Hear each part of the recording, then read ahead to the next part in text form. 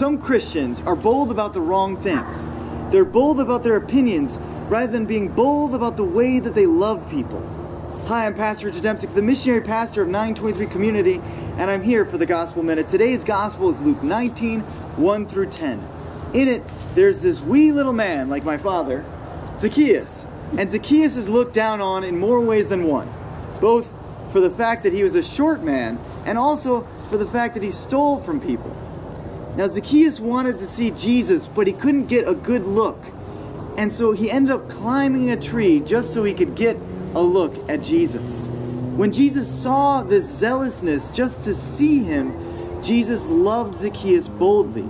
And he came to Zacchaeus and said, "Zacchaeus, I must spend the night at your house. You and I are going to have dinner tonight." And Zacchaeus was so overjoyed with love that he ended up saying he was going to sell half of his possessions and give to the poor. And Jesus said that salvation today has come to Zacchaeus' house. And so if we boldly love people, we can bring them peace and salvation. Remember, God loves you, we love you. God bless, and have a great day.